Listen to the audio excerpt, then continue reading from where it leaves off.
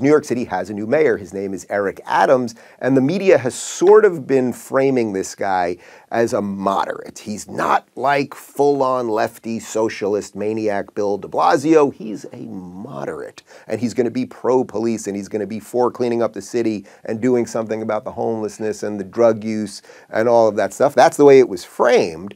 Well then, this past weekend, yesterday, Sunday, Eric Adams went on Jake Tapper's show on the entertainment network CNN and started talking about allowing non-citizens to vote in New York City. You announced last night that you're going to support a law passed last month in New York City which will allow roughly 800,000 legal non-citizens to vote in local elections, provided that they've lived in New York for at least 30 days. You previously called the bill problematic and expressed concern about giving a right to vote to non-citizens who have only been here for a short amount of time. Why did you change your mind, and why is it acceptable for non-citizens to vote in an American election?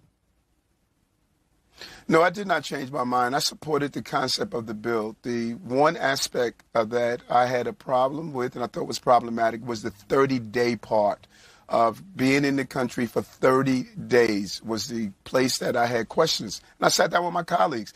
I'm a big believer in conversation. We have to start talking to each other and not at each other. And after hearing their rationale and their theories behind it, I thought it was more important to not veto the bill or get in the way at all and allow the bill to move forward. Doesn't the bill just make a mockery of the idea of American citizenship, though? I mean, this is just for local elections, but does that mean, like, next New York City is going to want non-citizens to vote in federal elections? I mean, and what do you say to all the people who went through the process, the difficult process of becoming an American citizen, studying for the test, swearing an oath of allegiance to the United States of America, who now see this legislation just saying, well, anyone who's here. All right, so first off, I'll give credit where credit is due, although I don't think Jake Tapper is great, and he is basically a Democrat operative pretending to be a journalist. He sometimes does get some things right. I'd say he bats like 100. He's like 1 out of 10. He gets some things right. So his questions were good there. Eric Adams just said complete nonsense and lies there. So he was basically like, oh, I was sort of always for this. I was concerned about the 30-day thing. But then once I sat down and heard the activists' theories, well, then I realized 30 days in the country, yeah, you can vote in New York City. Think how really crazy this is. And I lived in New York City from about 2000 to 2015. So most of my adult life, actually, I was living in New York City. I was in New York City for 9/11. I loved New York City, right? If you can make it there, you can make it anywhere. Like, New York City should be the best place on earth. It is a far cry from that right now. This man is saying that 800,000 people who are not legally here in this country, who do not deserve the rights and privileges of being an American, that they can vote in the city. And his whole thing was, oh, but I didn't want the 30-day thing. Like, if you were here for 31 days, then it would be okay.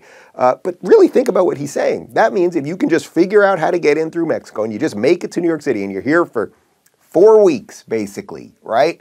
1 month, you can vote. You can actually influence elections and influence policy over people who have been here this entire time. Look, people, you got to leave blue cities. You really should leave blue states if you're sane, but you've got to leave the big cities because more and more of this nonsense is coming, and this guy was framed as the moderate. He was the one that was going to back the police. Now we see that kind of going away. He was the one that was going to make sure that you weren't going to have this nonsense. Also, the way Jake Tapper framed it, I just gave him credit, but now I'll take a little credit away. He calls them legal non-citizens.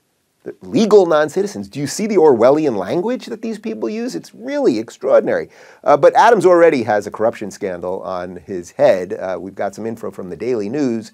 Mayor Adams went on the defensive Sunday over prominent appointments for his own brother and a former high-ranking cop implicated in a bribery scandal. He said his office was seeking a waiver from the city's Conflicts of Interest Board to allow sibling Bernard Adams to take a high-ranking NYPD job after the brother had already joined the city payroll. So he's basically making his brother, who is unqualified from another state, a high-ranking person in the New York Police Department. So it's like, this is what these people do, and I am sorry to my few sane liberal friends who are left who thought they were getting the moderate and thought that the crazy socialist Bill de Blasio was on his way out and the city was going to turn around. These people, it's just like LA, it's like California.